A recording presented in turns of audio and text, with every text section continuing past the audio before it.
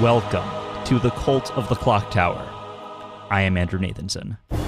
Every other week, a special guest and I have an in-depth discussion about a character from the game Blood on the Clocktower. Today's character is Vortox, a demon from the Sects and Violets edition, whose ability reads, each night, choose a player, they die. Good abilities yield false information.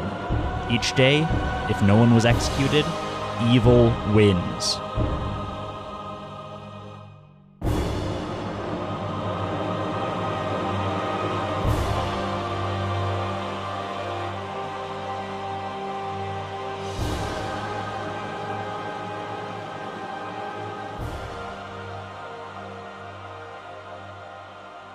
Welcome back, everybody.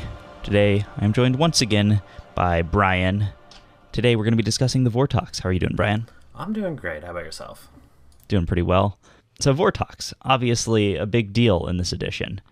Kind of most games center around it, even when it's not in play, to some extent at least, right? Yeah, I feel like when, people are first kind of getting up to the advanced scripts and they, or intermediate scripts rather, they read through the characters and they get down to the demons and go, wait, what?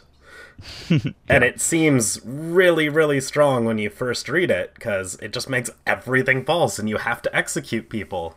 But it's not as scary as it looks. Yeah, it's like it seems like both parts of it, the false information and the having to execute every day, are less impactful on the game than you might expect. Well, I mean, the reversing all information is impactful, but it's not as big a deal as it seems like it'll be to overcome. Exactly. If you know there's a Vortox in play, it's almost like it still makes things a little bit harder to figure out, but not really much. And I think that's important to mention, is that the Vortox makes all information from good abilities false, not treating them all as if they're poisoned, where it can be true or false, or whatever the storyteller wants, kind of. Right, yeah. If it was like poisoned information, then like, why are you even playing the game? You're just getting completely arbitrary everything. Getting random things. But since it's reversed, then, if you do manage to figure out that it's a Vortox, which you probably will at some point during the game, you can kind of flip everything. So the key is that your information is still reliable. It's just... And it still gives you information. It's just you have to reverse it all. Well, some information you can't reverse, like clockmaker info or whatever, but all of the binary yes or no. It's reliably wrong. Yeah. You know everything you now know the opposite of it. But yeah, so I think that's the biggest thing. As far as actually playing as the Vortox, that's also something you have to keep in mind, is that, like, the players will be able to track you down as soon as they know you're in play. Pretty much as easily as they would be able to any other demon. Like, I would argue that as far as adding misinformation to the game, the Nodashi does a much stronger job of that than the Vortox, although the Nodashi, of course, comes with a pretty heavy downside to that, which is that you can figure out where they are from that misinformation. But, like, adding two players being drunk or poisoned actually reduces the amount of information in the game by way more than just making all information false. Well, and that's the thing with the misinformation, is if you have a little bit of misinformation and then some correct information, those kind of mix together to be more confusing than if everything is just straight up wrong, because it might still be able to lead you to conclusions. They might be wrong conclusions, or sometimes you can get all wrong information and still kill the right person. I've definitely seen that happen. Yeah. But yeah, so let's talk about playing as the Vortox, and then we'll get into more about the second section, which is fighting the Vortox. So playing as the Vortox, I think one of the biggest things you want to be thinking about is what narrative you're going to push, as far as whether or not you're accepting that there's a Vortox in play and the whole evil team is kind of going along with it, or if the evil team is trying to push back and make it so that it's confusing whether or not there's a Vortox in play. There's pros and cons to each. I mean, I've found that, depending on your meta, of course, people will generally find out if there's a Vortox within the first couple days, or at least have a strong feeling one way or the other. Yeah. So if I'm on an evil team with a Vortox, I tend to just play along with the Vortox thing from the start. However, I've also seen it work well, in both directions. A really strong way to do it can be having somebody privately claiming an outsider, because Vortox doesn't add an outsider, but one of the other demons, the Fengu, does. So that can throw enough kind of confusion about it into there as well. Yeah, and it can also be really helpful to try to make it look like there's a nodashi, so that like if there are one or two pieces of misinformation that everyone notices, if they're conveniently placed, you might be able to pin somebody as being the nodashi. Absolutely. Make sure you leave them alive for a while. But yeah, it can be very hard to make it so that it's not clear that there's a Vortox in play, especially if the group has a strong meta of Vortox checking, like you were saying. Like if the artist is always using their question to ask about the Vortox, then, I mean, it's going to be really hard to conceal it from them. And in general, I'd say it's easier to play it where everybody knows there's a Vortox, and then you're just playing accordingly. And it's also, one of the things with the misinformation is, for the binary, obviously, you know, if they're just getting a yes or no, you know which answer they're probably going to be getting. But for the ones like, say, the Clockmaker or Savant or whatever, you know that they're getting wrong info, but you still don't know what that information might be telling them or who it might be pointing toward. Whereas, you know, in a normal game where everybody's just getting true information, or most people are getting true information, you probably know what kind of information they're getting because your team is the ones that they're getting information about. Yeah, actually, with that in mind, it can actually kind of open up some bluffs for you, knowing that there's a Vortox in play, if you're going to be playing along with that narrative. For instance, it can be pretty hard to bluff Dreamer, because you have to be able to tell people what character they are. But if there's a Vortox in play, then, and everybody is expecting there to be a Vortox in play, then it can be a lot easier to bluff something like Dreamer, where no matter what information you give, it's going to... Well, I mean, if you give true information, then that might be... Like, if you accidentally give true information early, then maybe you want to start thinking, like, oh, maybe I should just start pushing that there's not a Vortox in play. And people will be like, yeah, well, how could you have known my character? But if you give wrong information and everyone else starts realizing their information's wrong, then, hey, it's a Vortox game. Everyone knows that, so of course you could still... And you have a really good chance if you're, you know... For the evil, you can literally just say anything because you know who's evil. Yeah. And for the good, you've got, what, a 1 in 13, 1 in 17 chance of hitting the correct character? Yeah. So chances are you're probably going to get false information. It's a lot easier to get false information. That's kind of true for, like, the Savant and stuff, too. Like, you might not know exactly what information you want to be saying is true, but as a Savant, making up any information has a pretty good chance to be false, especially if you just get really specific with it. Yeah, I will say that for Savant, it can be a little bit more obvious, because I feel like you don't have the benefit of the storyteller knowing like what interesting pieces of false info to give you, because usually if there is a Savant in a Vortox game, the storyteller is going to be still giving them pieces of information that, like, when they realize they're false, it's going to lead to interesting conclusions. Yeah. And that's a little bit harder to do when you're bluffing Savant. Absolutely. But yeah, it is just in general easier to come up with false information than true. What are times when you would play more into making it look like there isn't a Vortox in play? I already mentioned one, which is like pretending you're the Dreamer and then getting a really lucky call at the start. Yeah, that would certainly influence that decision for me. If you're accidentally giving true information. Honestly, I think that if a lot of the town seems to kind of just be leaning that way already. Like, if you're talking to people and people go, oh yeah, no, we seem to be leaning toward this particular thing or something like that, and you go along with them, even if they do find out later that it's Vortox, because, you know, they probably will at some point, at least, most likely, it's not going to be that you're to blame for it. It's not like you're the one who said, oh, it's this. You can say, oh, well, yeah, everybody was saying that they had true information, or only this one person was getting wrong information. Yeah, actually, that's a really good point. If you are early on the only person giving good information, you're the one pushing that it's not a Vortox game, then when people figure out that it is, it's going to be pretty obvious that you're bluffing. Yeah, and I wouldn't lean, like, really hard into, oh, it's definitely not a Vortox, you know, I'm the artist, and I asked that question, and it's definitely not a Vortox kind of thing. But if you can kind of give information that, like, could be true, could be false, as far as the good team is concerned, then you can kind of play that road in the middle a little bit, where it could be a Vortox, but I think it's really more of an Odashi, and that's why this person's information is so clearly wrong. Yeah, that's a good point. There are other times when I think I would do that as well, which are, like, particularly going for alternate win condition kind of stuff. Yeah. So, I mean, the only real example of that is with the evil twin. Like, if there's a lot of information pointing to the evil twin being the good twin, or vice versa.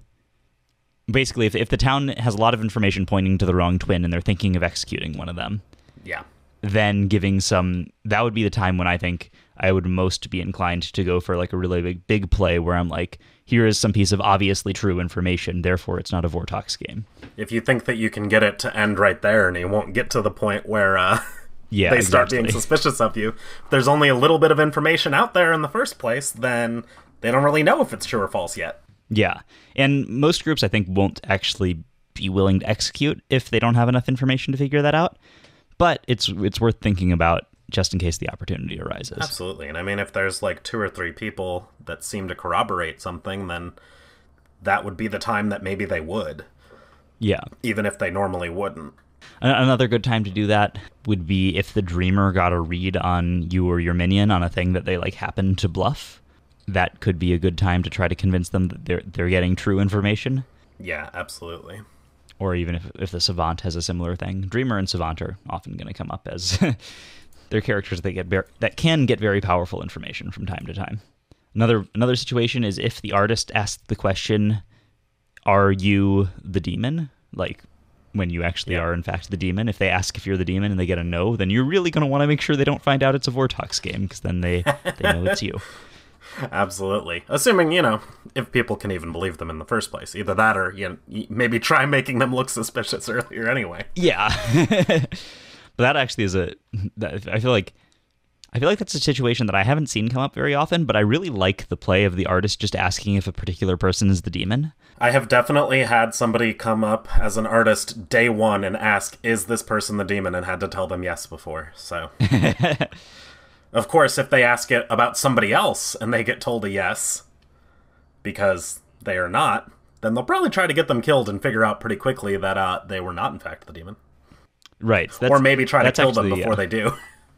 Yeah, that's usually something that's something I'm going to talk about more in the artist episode, but I feel like there's a whole class of questions like that, where it's like you ask something that most likely you're going to get a certain answer, and then that's your way of figuring out if it's a Vortox, because it's like either you just win or you figure out it's a Vortox. Yep. But yeah, so if you're in a situation like that, that's another time you might want to do that. I do think that if people are leaning toward kind of one person because maybe the false information is pointing at them, sometimes they'll, want to wait another day before executing them. Mm-hmm. Because either they don't trust somebody or they want to see who dies at night, and it can be interesting to potentially target that suspicious person, which you normally wouldn't do, to kind of try to make it look like a Fengu passed on to a different demon, depending on how the information is coming out, obviously. And that fits with the whole thing about making the Fengu as an easy thing to make it look like there is instead of a Vortox by just claiming an outsider. Yeah, it's sort of like when you kill somebody suspicious to make it look like they star passed as an imp, so... Mm-hmm.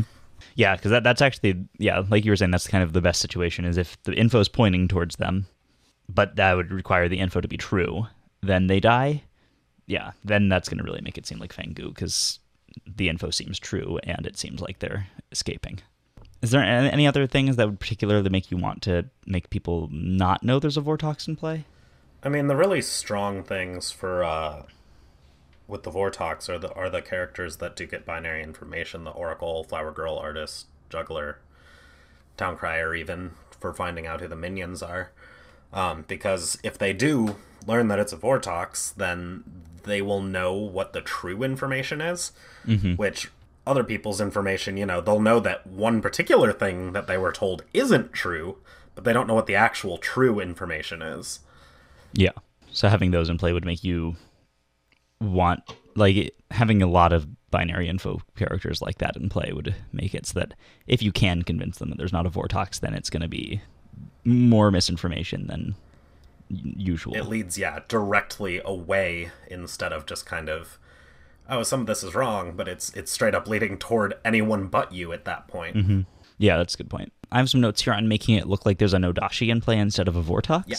Like you mentioned earlier, you really want to make sure you're not killing the Nodashi candidates in that case. So if there are two people who, like, say there is a Savant and a Dreamer, and they're near each other, those are going to be really obvious sources of misinformation. Like Flower Girl, Town Crier, all that kind of stuff. It's really hard to tell if they're getting bad information, but there are certain characters who can get obvious misinformation. And if they're near each other and there's only one or two people in between them, then that can be a time to make it look like Nodashi. And you really want to be making sure you're supporting the other people who aren't them, and making it seem like their info is correct, and don't kill the people between them. That's really all I have to say about making it look like Nodashi. It can be strong, but you really have to think ahead. You can do something similar sort of with the Vigor Mortis as well. If you are killing people who are next to some of the stronger misinformation, depending on whether they realize early on or if they only start noticing it in the later days. Because you might be able to kind of steer the conversation toward, oh, well, your first day's info made some sense, but the second day's is clearly, wrong. And hey, who was the person who was sitting next to you that died? Maybe they were a minion and they're poisoning you. Yeah. Or something like that. And I think that if you can get people really believing that it is a different demon, and that's kind of a big thing in Sects and Violets in general, is figuring out how much misinformation there is and where it is, because that can tell you a lot about where the demon is in the case of an Nodashi, or where the minions are for Vigor Mortis, or just, what kind of things can happen in the game. So if you can get them down the wrong path with that, it can completely mess up everything, basically. Yeah, exactly. All right, so what other plays do we have here? One thing I like to keep in mind is that anytime you give true information, if everyone already knows it's a Vortox, it's going to draw suspicion onto you, and that can be good to keep in mind towards the end of the game. You don't have to necessarily have the entire evil team committed to the same plan, so you might have some players giving out true information, some giving out false information, and that gives you flexibility at the end. If your minions are the ones giving out true information, then you can suddenly pin it on them, acting like they're trying to make it look like there's not a Vortox in play. So like having the Vortox going along with all the misinformation and them giving false information themselves, where their minions give true information, will help to draw attention to them at the end instead of you. Yeah, that's what we like to call minioning up. You got a minion up near the end to draw the suspicion, but don't do it too obviously, or people will realize, oh no, they just want us to kill them instead of this other person. Yeah, exactly. And then you can kind of level yourself where you're going back and forth between making it really obvious you're a minion, and then you have to figure out, are they making it obvious they're a minion because they want us to kill them or not? But it's good to keep in mind that just giving true information is a way to do that in a Vortox game. There's also the play where you can try to make it look like the Vortox was in play but isn't anymore. There are a couple ways you can do that. Probably the one that'll come up most often is that you can choose to kill nobody at night, and that'll make it look like a pit hag has changed the demon, since typically the storyteller is supposed to give some kind of indication that the demon has changed when the pit hag does change the demon. So if you just suddenly kill nobody, it can really make it look like, well, the pit hag changed something, and maybe they changed the demon. And that'll make people really start reconsidering any info they get from that point on. Yeah, so because there are no protection characters in Sects and Violets, and there's no way for multiple deaths to happen either, except for pit hag creating a second demon, which would normally result in the storyteller killing 2 players, usually. Or if they change the demon into a different demon, which would generally result in them killing nobody, which is really easy to fake. And if you can get people to think either that you were something else and you turned into a Vortox, so they might think their early information is true, or the other way around would also work. Think that their later information is true. Yeah, and especially if you have a lot of ongoing information characters, which I guess most characters in Sects and Violets are ongoing information, but there are still games where you'll have, seamstress and artist, and you just don't end up with that much ongoing information. It can also sometimes be a good idea to actually do it, of course. Yeah, actually have the pit hag change you into another demon. Yeah, or change, them or themselves or one of the other minions into a demon of some one of the other demons. Just to, they'll know that something changed, but they won't know what changed. It might give you a way to Fangu jump out. I talked about setting somebody up as that earlier, but you could do that if you do think that there is enough suspicion on you that they might come for you soon. And that's really nice to have the pit hag as a little bit of an escape hatch, since they have so much ability to do things like that. Another thing you can do to make it look like that's happened, or at least to make it look like people should be getting true information now, is after a sweetheart dies, to suddenly stop killing. Yeah. It's kind of a joke play, but it is a real thing that happens where when the sweetheart dies, sometimes you'll make the Vortox drunk, or the Storyteller will make the Vortox drunk. I mentioned it a little bit further down in our notes, but there is a video on the Blood on the Clocktower YouTube channel where John Jungset is explaining a game where that happened. And he made the Vortox drunk after a sweetheart died, and it just completely messed things up because the Savant was literally told the Vortox is drunk. But they thought it was false because there was a Vortox in the game. Yeah, exactly. So you can bluff that happened anytime after a sweetheart dies, which will... I mean, sweetheart dying doesn't really do anything in a Vortox game. That's something to keep in mind, and that's actually something I mentioned in the fighting against the Vortox section.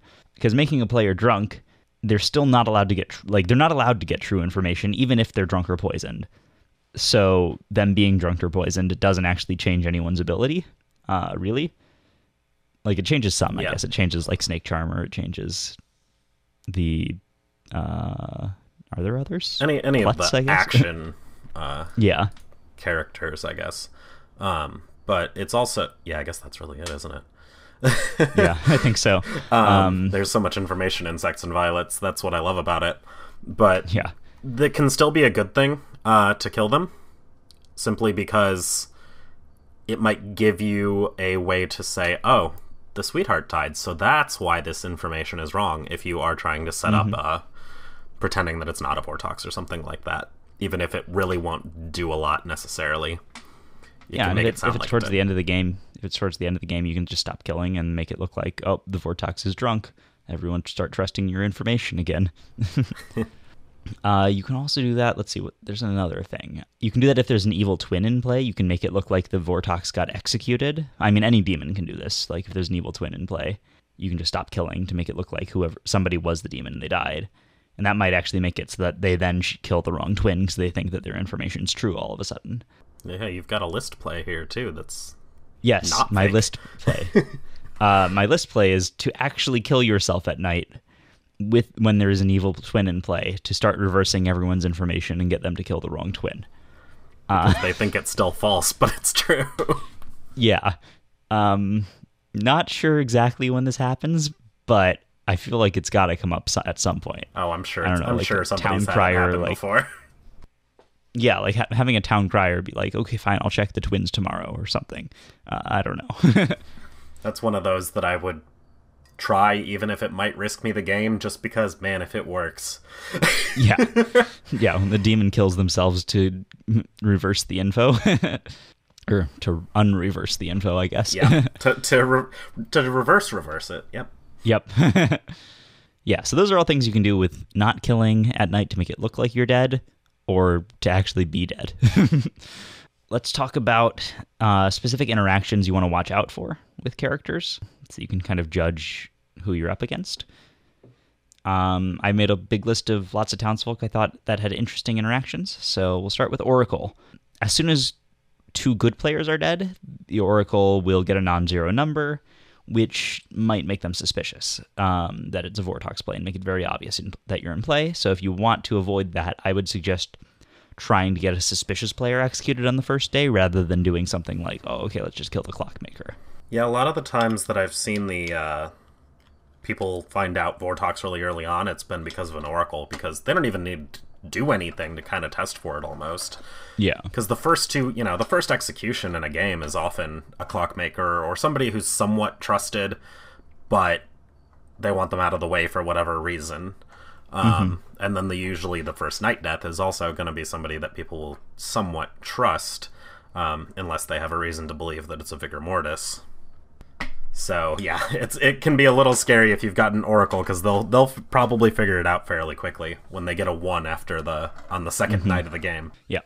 Another character that can figure it out pretty easily is a mathematician, just because it's pretty easy to tell when a mathematician gets bad information, I think. So the thing with mathematician is that's kind of up to the storyteller more, whether they want to make it obvious, because I mean, in a Vortox game, the true information that a mathematician is pretty much always going to be greater than 0, and they could always just give the mathematician a 0 to make it look like nobody is, or it's probably not going to be a 2 either, if they want to make it look like an Odashi. So it's kind of up to the storyteller whether a mathematician's going to be able to notice it or not, or Yeah. how much they want to signal that.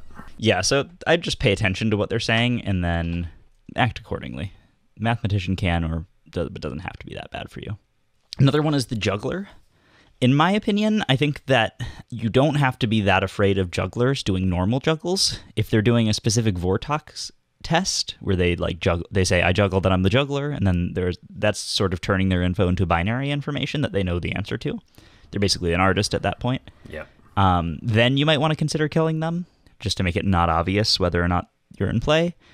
But if they're just doing a normal juggle where they juggle a bunch of different people as various things, I think that it's usually really hard for them to figure out what part of that is false in a Vortox game. And honestly, while they can do a Vortox test, that also means that they're basically using up their entire ability to do that, when it can actually be a fairly strong ability, which is why there's often juggle parties. So, it's not necessarily the worst thing if they do use it for that either. They'll figure out that it's a Vortox, but... Yeah, I think it's worth thinking that if the juggler is choosing to do that, they're turning their ability into, on the second night... Well, their ability basically becomes, on the first day, announce that you're in the game. On the second night, learn whether or not there's a Vortox in play. Mm-hmm. And if that was a character, it would be the worst character in the game. It would. So you don't have to be that afraid of them doing that. All right, yeah. Clockmaker, I feel like most of the time isn't going to be that bad against you. They kind of do rule out certain situations, so just don't make sure you're not pushing for a world where the minion and the demon are exactly the distance apart that the Clockmaker got. So you'd have to pay attention to them, but it only rules out a much smaller number of situations than the Clockmaker does without a Vortox in play. Absolutely. Getting a specific number is only so useful if you know that that's the only information that's not true. Oh, well, they're not 2 steps away, but they could be 1 or 3 or 4. But it does help them clear some people, potentially. Yeah, as soon as you have a cleared person, it gives you a little bit more confidence in the people on that distance away from them. So, don't try to set it up so that those are both the suspicious people.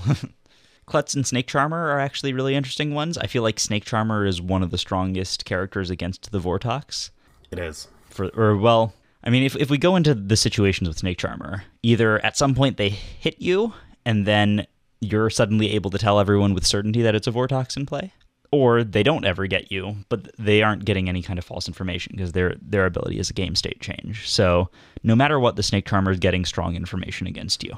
Yeah, the Snake Charmer can be really strong for the good team. Not necessarily for the Snake Charmer themselves, but yes, they can do some really good things. The last game I played, I was a Vortox who got Snake Charmed, and later I was just, able to say, here's what's going on. Have fun. Yeah. Klutz also does that to a much lesser extent because, they have to die for their ability to work, and they also have a chance of losing the game. So I would still be happy to kill a Klutz in a Vortox game, even though it does give some true information that doesn't interact with your ability. Absolutely. And I mean, I think killing any of the outsiders is good. I kind of mentioned earlier that a Sweetheart might not seem that great, but it still can be. Klutz, it might give them some information, or it might just cause you to win. Yeah. And that information is only good if they're believed, too, so... Yep. If you can get them suspicious, then that's not even helpful either, so... Yeah, exactly. Same idea with the Barber, it can be helpful. Yeah, Barber's a really good one to kill, I think. I mean, just in general, and that's no different in a Vortox game. What about the Sage? I feel like the Sage is a really good, it's less powerful against Vortox than it usually is. It's absolutely less powerful, but it can still be useful. I would not want to wait too long as a Vortox if I'm going to kill a Sage. Mm-hmm. Well, I guess. A Sage late game would probably not learn very useful information, but they would probably realize that it's a Vortox. Yeah, because the earlier you kill them, the more, they're learning that 2 people aren't the demon, and that's just not as useful right away. And also, if you do kill them early on, then that kind of can give you, that can be in the time when everyone's still figuring out whether or not it's a Vortox, so maybe you'll be able to get people to kill the people that they point out before realizing it's a Vortox And that's game. when they just kind of realize waste those kills. we killed both those people and the game hasn't ended. Yep. So I feel like, don't be as afraid of killing the Sage as most of the other demons should be. But I think that it can still be, depending later in the game, you know, if there's 4 people alive and the Sage died, the Storyteller could, you know, show a dead player or 2 as some of the people that the Sage sees if they already know it's a Vortox. But they could also show, you know, 2 of the other 4 living people and basically clear them, and that can be real risky later in the game. Yeah, so it can still kill you. So, you know, obviously still try to avoid killing the Sage when possible. But if everyone trusts them, then it might just be worth getting them out of the way. Absolutely. With other demons later in the game, it would probably be less bad because they'll just point at the 2 most suspicious players, including you. Mm-hmm. But it's kind of reversed for the Vortox, go figure. Yeah. And yeah, anyone that gets binary info, like you already mentioned, is going to be just as powerful in a Vortox game, assuming they realize it's a Vortox game. Doesn't really do a whole lot. Your reversing information doesn't really do a whole lot for them once they figure it out. Yeah. One thing that I think I haven't heard other people mention before is that actually getting your minions to kill people, I feel like, is more important in a Vortox game because it allows the game, or it causes the game to be shorter. So this is specifically with Witch and Serenovus. Mm-hmm. If you can Serenovus people at the right time where they feel like they have to break madness and get themselves executed, that can be really strong for just shortening the game. And the same thing with Witch, getting kills out of the Witch. So if I'm one of those minions in a Vortox game, I'm going to be more inclined to use my ability to get kills than I am to hide it. I think that's one of the interesting things in S&V is that the minions are so obvious, at least compared to the other 2 base sets, mm-hmm. where, you know, you can find out for sure if there's a Witch in the game if you really want to spend the time doing it early in the game anyway.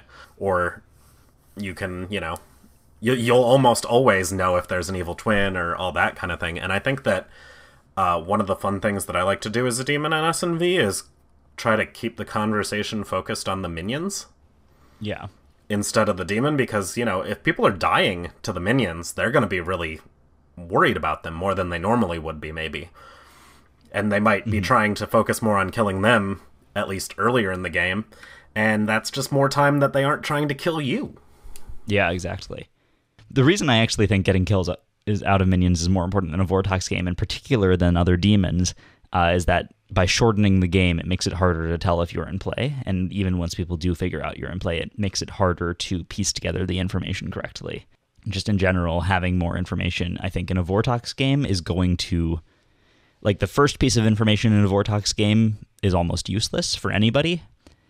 The second piece is a lot more useful, and the more you get, the more evidence you're going to have about whether or not you should trust your info. So just shortening the game is better. Yeah. Yeah, so I think shortening the game is especially important with the Vortox game. And actually, with that in mind, sometimes the Pit Hag making a new demon, getting 2 kills at once in a night. It can definitely help at the right moment, too. Yeah, you can kind of turn that arbitrary kill thing into an upside slightly of the ability. If the Storyteller wants to let you anyway. Yeah. They don't have to do it, but they usually will, simply because they don't want to leave 2 demons alive. That just makes it that much harder. Yeah. But yeah, so just in general, thinking of ways to shorten the game and make sure people get less information is good. Any other thoughts on playing as the Vortox? I actually do have one. You mentioned the evil twin win condition earlier in this section. Mm-hmm. Vortox has that other win condition as well. Oh, yeah. That's true. Which almost never happens. Simply because everybody knows Vortox is an option, so they're going to execute somebody. But if you can be really convincing early on in the game... Yeah, that there's not a Vortox. Pretty much has to be the first day, right? Yeah, or if you can even just get people distracted long enough that they just don't realize nominations are about to close. I've seen that happen once. And, you know, feels bad for good, but if you can play it right, you might be able to get people to just not execute anybody. Or just, you know, oh, we needed 5 votes and we only got 4. Well, I don't know what we're going to do now. Yeah, there is a situation. It is possible that if the ghost votes work out right in the end of the game, it can be that you like tie at 6 votes or something, and then there's just not enough votes left in the game without the evil players voting to get better than that, so you can force a Vortox win like that as well. Yep, tying can be pretty awesome as well.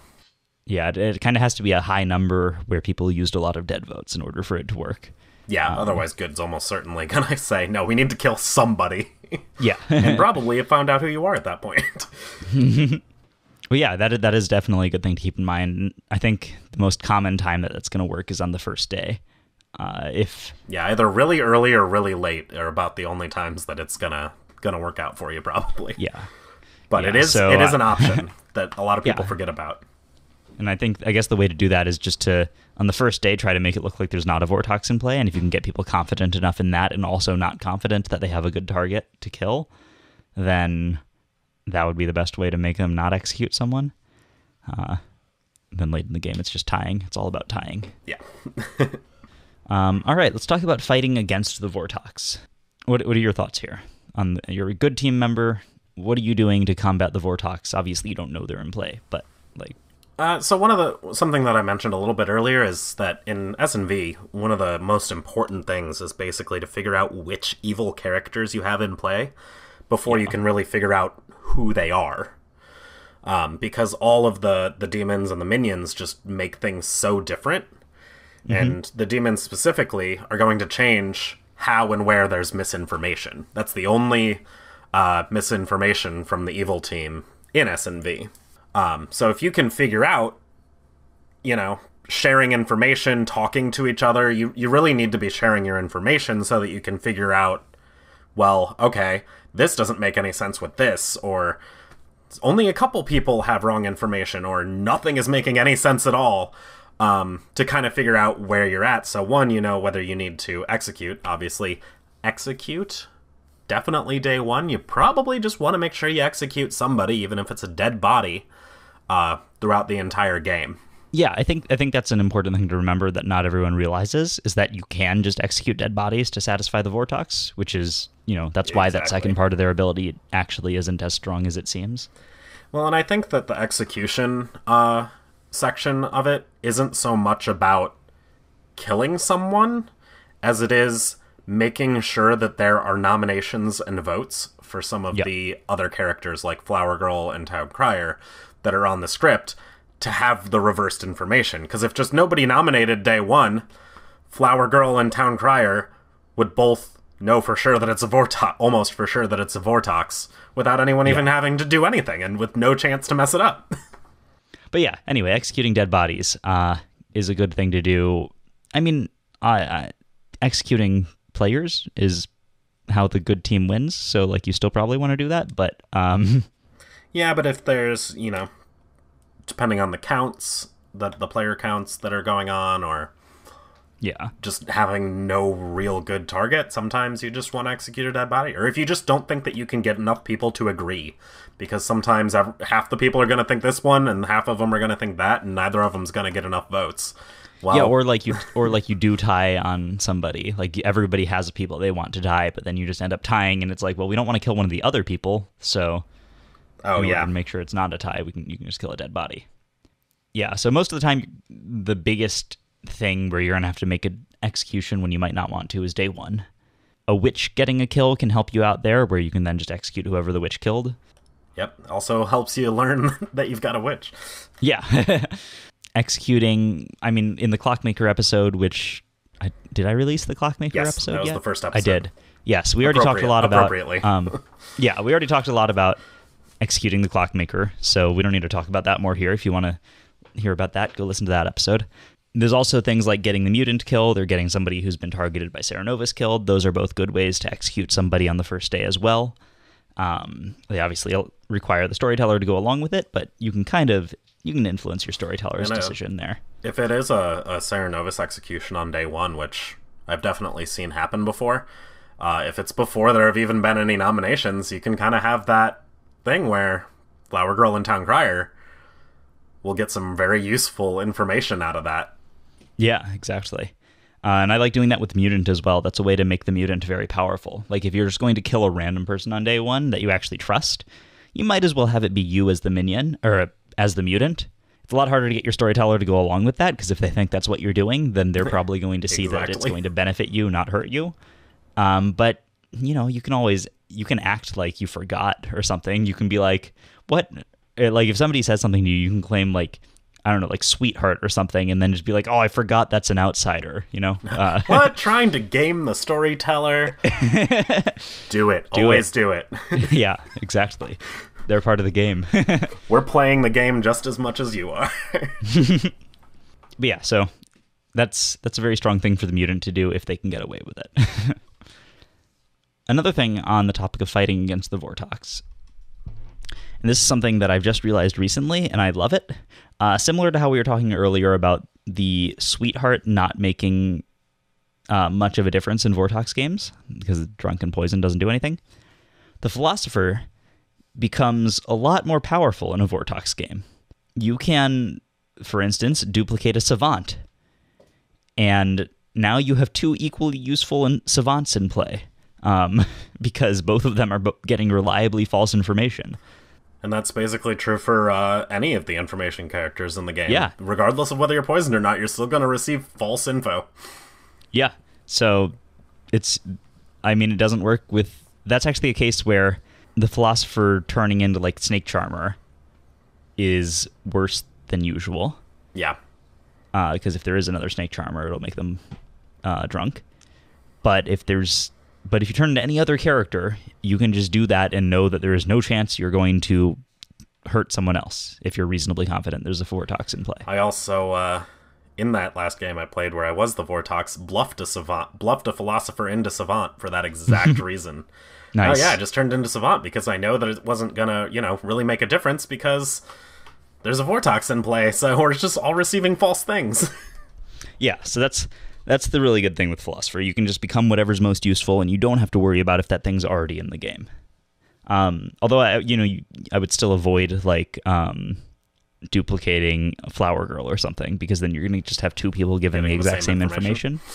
Which, that could be useful because you know that you're going to get the same info as the other character that you've duplicated. Well, and that can be interesting if you don't know if they're evil or not. Yeah, exactly. So if you get them to give their info first and you got different information, then, like, 100% they're evil if it's a Vortox in play. Obviously, they'll probably know what the correct information would be, but they don't, know if they're trying to pretend that it's not a Vortox or something like that. Yeah. So, and it's also, your storyteller might hate you if you philosopher into a savant and there's already one in the game. But yeah, because as we're going to get to in the storyteller section... Savant is the hardest character with Vortox, I believe. It is. All right, let's talk about that. Section 3, running this Vortox as Storyteller. I was going to say running the Savant as Storyteller because that's what it feels like to me. I always put them together accidentally, forgetting that it's a nightmare. It's not that bad. But yeah. So I think we both agree on this first point here about running the Vortox as Storyteller, which is... double check every piece of information you ever give, because if you ever give true information, it's going to suck. Yep. I think that, as you kind of talked about in your overview of S&V episode, it's an edition where it's even more important, S&V and BMR both, to basically treat yourself as stupider than you are. Just double check you know what you're doing, double check it anyway. I've seen experienced storytellers, official storytellers, make a mistake by giving true info with a Vortox. Yeah. It's very easy to do. Just really be watching yourself. Well, it's a lot easier to come up with true information than it is with false, because you're literally looking at the grimoire and going, oh yeah, yep. That's right there. Yeah. And since in Sects and Violets in general, you're going to want to prepare information ahead of time, it's important to pay attention to character changes, which can change that. So, for instance, a pit hag creating or removing a Vortox might invalidate some of the preparation you've done, and just be aware that that can happen. I've definitely messed up a game where I planned out a whole series of pieces of information to give during the night that all, like, work together in interesting ways or whatever. I was like, oh, this is what I'm going to tell the dreamer if they pick this person, and, all that kind of stuff. And then right away, the pit hag creates a Vortox. and I forget to change the information, ruin that game. So Nice. it's very easy to do that. So just really make sure you think about the consequences of every character change. And especially also prepping savant statements during the night. I would usually do that right at the end of the night. That way I know everything else that's happened during the night, and I'll be keeping in mind there's a Vortox, because if you have to come up with something on the spot, it's going to be bad. Same with the artist. If they ask you a question, make sure you give them a false answer. It's a little bit harder, I think, for those two daytime characters, because you're not thinking as much about the other characters in the game during the day. Another one is the mathematician. If you make up a wild high number, make sure it's not actually the correct number of players getting misinformation. It can actually be really hard to keep track of that for a mathematician, more so than usual, because every piece of information that you're giving is false. You need to make sure that that one number is not the one that you give to the mathematician, so you still need to count it. Yeah, and it especially happens later in the game. Like at the first day, if you give like a 6, it's not going to change. Even if that's accidentally true, it's not really going to change anything, because that's obviously just telling the mathematician there's a Vortox in play. So like even if you give them true info accidentally, it's not like they're going to figure that out later and be like, oh, that means there can't be a Vortox in play. But it can play into other things, so it's still important to make sure it isn't accidentally true, and especially later in the game when there might only be like 2 pieces of misinformation. Don't tell the mathematician a 2. Yeah, any other thoughts on Vortox? Not too much. It's not as scary as it sounds, I swear. Yeah, but you have to act like it is. Yeah, I feel like it's really one of the defining sort of characteristics of the script, which is why I was excited to record about it. But it's not as scary as it seems when you first are looking at it, and it's definitely able to be dealt with. Yeah, like all the tools fit in. There's all the tools there in Sects and Violets. Lots of binary information, lots of information that's useful even when it's false. It's kind of how S&V is sort of the grown-up TB a little bit, where just everybody's getting information, but it's not trustworthy, and you need to figure out why. Mm-hmm. Instead of a poisoner and a drunk, you've got the various demons. Yeah. So I think overall takeaways are, if you are the Vortox, always think about the narrative. If you're fighting against the Vortox, always think about the narrative. Execute dead people? I don't know. Make sure you execute. Kill the demon. Yeah, if you're fighting against the Vortox, execute them. If you are running the Vortox as the storyteller, don't tell the truth. Make sure that you don't tell the truth. Tell anything but the truth. Yes. And I mean, I guess technically don't give things that are neither true nor false. Like, don't give the savant an opinion, but that's like always something you shouldn't be doing. So this is true. Or is it false? No. But yeah, unless the Vortox is drunk or something. Yeah. And then make sure that you are paying attention to that.